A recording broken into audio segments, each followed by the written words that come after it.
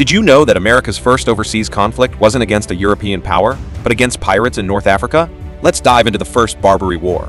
In the early 1800s, the United States faced a significant threat from the Barbary states of North Africa. These states, including Tripoli, Algiers, and Tunis, demanded tribute from American ships in exchange for safe passage through the Mediterranean. When President Thomas Jefferson refused to pay these exorbitant fees, the Barbary pirates declared war on the United States. This led to a series of naval battles and daring exploits, such as the daring raid led by Lieutenant Stephen Decatur to destroy the captured U.S. Philadelphia.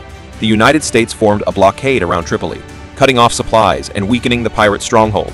Meanwhile, American diplomat William Eaton led a daring land expedition, known as the Eaton Affair, to overthrow the ruler of Tripoli and replace him with a more favorable leader. Ultimately, the conflict ended with a treaty that significantly reduced the tribute paid to the Barbary states.